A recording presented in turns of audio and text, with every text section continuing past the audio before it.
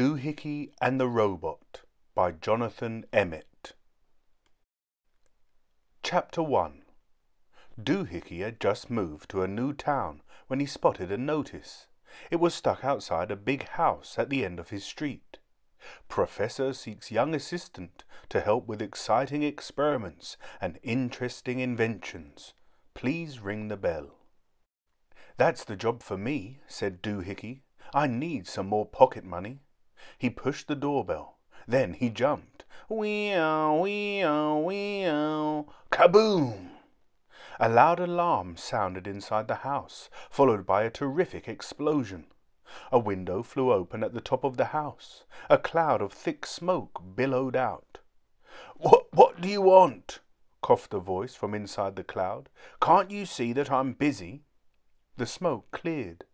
The professor's face peered down at Doohickey. "Excuse me," said Doohickey. "My name's Doohickey. I've come about the job." "What job?" snapped the professor. "As assistant," said Doohickey. "The notice says you need one." "Oh, absolutely," said the professor, beginning to grin. The notice had been up for over a year, but Doohickey was the first person to ask about it.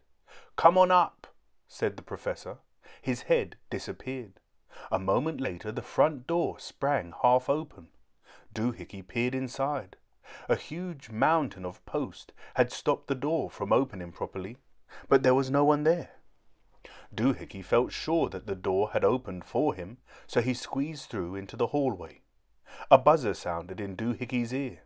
He was surprised to see a little airship bobbing in the hallway beside him. Tiny propellers spun the ship around.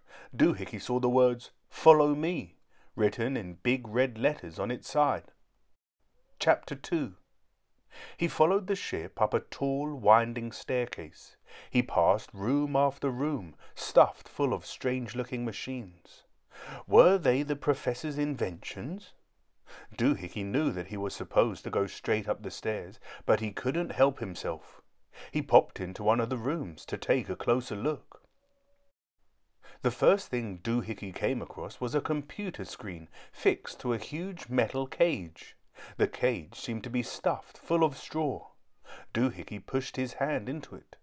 "Ouch!" he squealed, pulling it out again. A tiny needle was sticking out of his thumb. There was a label fixed to the computer screen. The X-ray grassograph for finding a needle in a haystack. "Well, it didn't find this one," said Doohickey crossly as he stuck the needle back into the straw. The next machine had lots of electric fans fixed beneath a large metal funnel.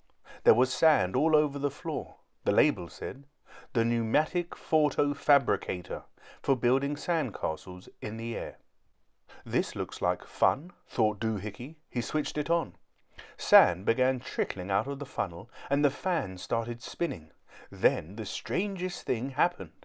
The sand didn't fall to the floor.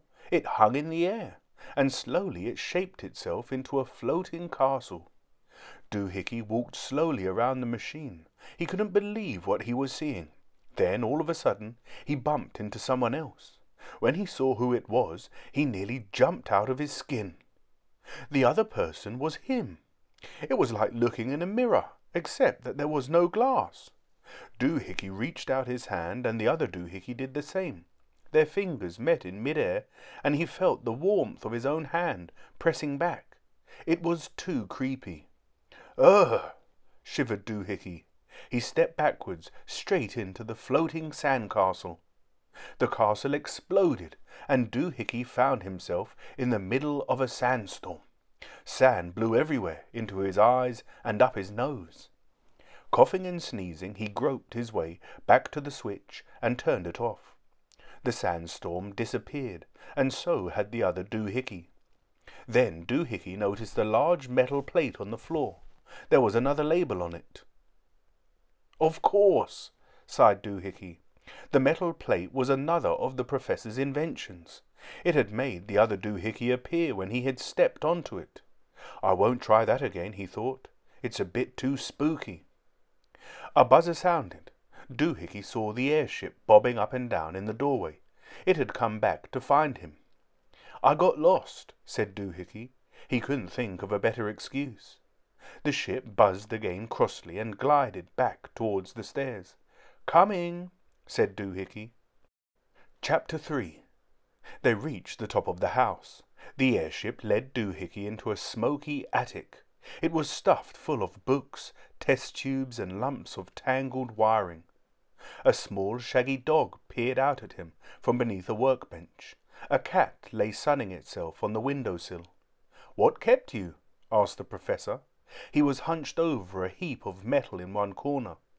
"I was admiring some of your inventions," said Doohickey.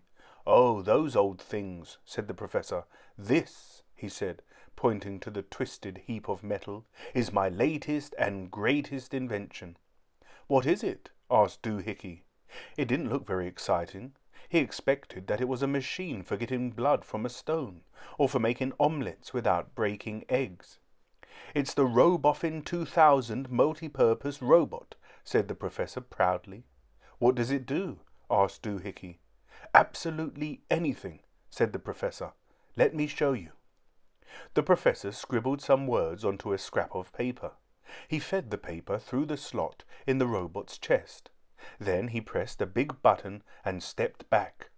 The robot hummed and whirred for a bit. Then it climbed slowly to its feet. It was enormous. Its head almost scraped the attic ceiling. The lights on the robot's face flickered on and off. It looked as if it was thinking about something. And then it painted a picture of the professor's dog. It played a piece of music on the test tubes. And it discovered 3 new ways of splitting the atom. "Pretty good, eh?" said the professor, when the robot had finished. "Cool," said Doohickey. He was really amazed. The huge, heavy robot had whizzed around the attic, and it hadn't disturbed so much as a paper-clip. "It can do anything I ask it to," said the professor. "Anything?" asked Doohickey. "Absolutely," said the professor. "Can I have a go?" asked Doohickey. He wanted to ask the robot to build a space rocket, or tell him next week's winning lottery numbers. "Absolutely not," said the professor. "It's far too complicated. Besides, I've got better things for you to do." "Such as?" said Doohickey. He was disappointed. "Such as these," said the professor, writing out a list. "What month is it, by the way?" "August," said Doohickey. "Summer already?" said the professor. He looked surprised. "I must go out and pay my bills." He handed Doohickey the list of jobs. "I'll be gone for the rest of the day," he said, rushing out of the door. "So these jobs should be finished by the time I get back. If you can't find anything, ask Newton." "Who's Newton?" shouted Doohickey as the professor swept down the stairs. "I am," said the dog. "You can talk?" said Doohickey, staring at the dog. "How clever of you to notice," said Newton. "And the cat?" asked Doohickey, looking at the other animal. "Can the cat talk too?" "Of course not," scoffed Newton. "It's only a cat." Doohickey didn't know what to say to this, so he looked at the list of jobs the professor had given him. Cook the dinner, hoover the hall carpet, seal the leaky roof, water the pot plants, hang the picture, wash the dirty clothes, mow the lawn, paint the front door. "These jobs are all boring," said Doohickey. "The notice said I'd be helping with exciting experiments and interesting inventions." "Of course it did," said Newton. "Otherwise you wouldn't have wanted the job." "Well, I don't want the job," said Doohickey. "I don't want to cook and clean all day." He tore up the list and threw it into a bin. "I'm off," he said. "Suit yourself," said Newton. Chapter 4. Doohickey went back down the winding staircase past the rooms full of inventions. "Look at all these silly machines," he thought. "Why doesn't the professor invent something useful, something that could do the housework?" Then he had a brainwave. "Of course," he said. He set off upstairs again. "Back so soon?" said Newton. "I thought you didn't want the job." "I didn't," said Doohickey, "but I've had a brainwave." "Oh, we get lots of them around here," said the dog, yawning. Doohickey picked the list out of the bin. He stuck it back together with some sticky tape. "How does that look?" he asked, showing it to Newton. Newton studied the list. "It looks okay to me," he said. "Now for the clever bit," said Doohickey. He climbed on top of a stool and fed the stuck-together list through the slot in the robot's chest. "Oh dear," said Newton, shaking his head. "The professor isn't going to like this." "The professor isn't going to find out," said Doohickey. He hit the big button. The robot hummed, whirred, and then straightened itself up. "It'll all end in tears," sighed Newton. The lights on the robot's face flickered on and off for a few minutes, and then it stomped out of the attic. "Piece of cake," said Doohickey, grinning. "Now, where can I take a nap?" The robot stomped down the stairs and into the professor's bathroom. It grabbed a great armful of dirty clothes. Then it carried them down to the kitchen. But instead of putting them into the washing machine, it stuffed them into the oven. Next, it took some meat and vegetables out of the fridge. It chopped and sliced them to make a delicious stew.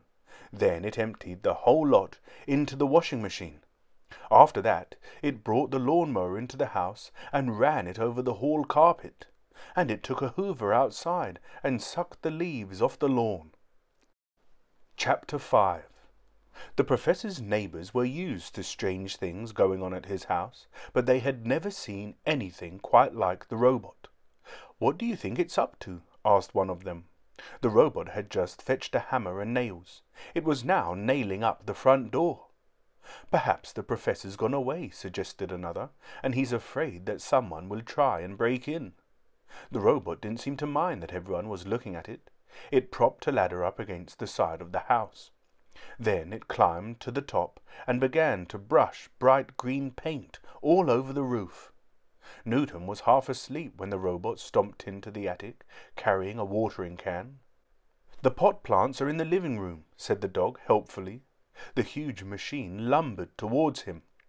"I should have known something would go wrong," he sighed, as the robot emptied the watering can over his head. Doohickey was still fast asleep on the professor's bed. "Wake up! Wake up!" barked Newton, shaking his wet fur in the boy's face. "What's wrong?" yawned Doohickey, rubbing his eyes. "Oh, just about everything," said Newton. "What's happened?" asked Doohickey. "The robot's gone mad," said Newton.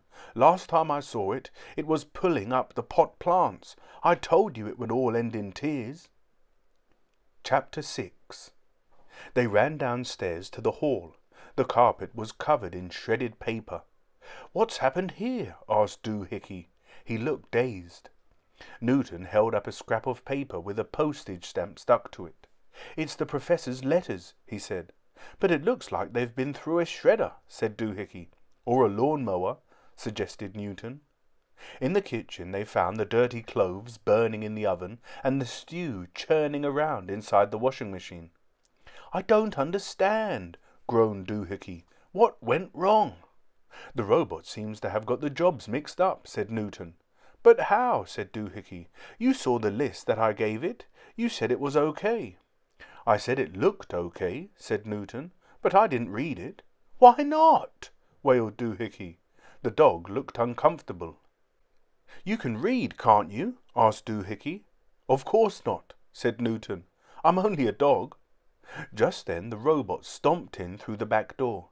It was trailing a bunch of bedraggled pot plants behind it, having taken the plants for a walk. The robot dragged the plants through to the living room and dropped them back into their pots. "Stop at once!" commanded Doohickey, standing in front of it. But the robot barged straight past him, into the kitchen. "It won't stop until it's done everything on the list," explained Newton. "So what's it doing now?" asked Doohickey. The robot ripped the fridge from the wall and carried it upstairs. "Beats me," said Newton. The robot carried the fridge all the way up to the attic. It stopped in front of Newton's freshly painted picture. It opened the fridge door, took out a piece of pie, and jammed it into the mouth painted on the picture of Newton. It made a hole in the picture, and the pie fell out of the other side. The robot took some more food and stuffed it into the hole. "It's feeding the picture," said Newton. "But it's supposed to hang the picture," said Doohickey, trying to remember the professor's list. "And feed the cat," finished Newton. "So that means that next it will try to—" "Oh no!" wailed Doohickey, as the robot set off towards the sleeping cat. Chapter 7. The professor knew that there was something wrong when he saw the crowd of people standing outside his house. He knew that something was terribly wrong when he saw the green paint dripping from his roof and heard the cat screeching in the attic. He bounded up to the front door and found that it was nailed shut. He rushed around the back of the house and in the back door. He could smell something burning, but he didn't stop to find out what. He ran straight up the stairs, 3 steps at a time, and burst into the attic. The attic was a nightmare. The robot was lurching around the room with a length of electric cable. It was trying to catch the cat. Luckily, the terrified cat was staying 1 leap ahead of it. Between the two of them, they had managed to knock over most of the professor's equipment. Doohickey was jumping up and down in front of the robot, trying to hit the buttons on its chest. Newton was sitting on a tall cupboard, enjoying the show. Without saying a word, the professor strode across the room and hit the big button on the robot's chest. The robot stopped chasing the cat, let out a little sigh and toppled over. A scrap of paper rolled out of the slot in its chest. The professor snatched up the paper and looked at it. Wash the dinner, mow the hall carpet, paint the leaky roof, walk the pot plants, feed the picture, cook the dirty clothes, hoover the lawn, seal the front door, water the dog, hang the cat. "Who is responsible for this?" he said quietly. "Don't look at me," said Newton. "I'm only a dog." "Doohickey," said the professor. I was just, panted Doohickey. The professor gave Doohickey a hard stare. "You see, I just, thought that—" Doohickey tried to explain. The professor gave Doohickey an even harder stare. "It was all my fault," said Doohickey. "Absolutely," agreed the professor. Doohickey gazed around the attic. It had been untidy to start with, but that was nothing to how it looked now. The professor was giving him another hard stare. "Oh," said Doohickey slowly, "I suppose you want me to clear up all this mess." "Absolutely," repeated the professor. "Righto," said Doohickey. "I'd better get on with it." It would take hours to tidy up on his own. He looked around for Newton, but the dog had vanished. I don't suppose," he said carefully, looking at the professor, "I could use the robot to—" "Absolutely not," shouted the professor. The end.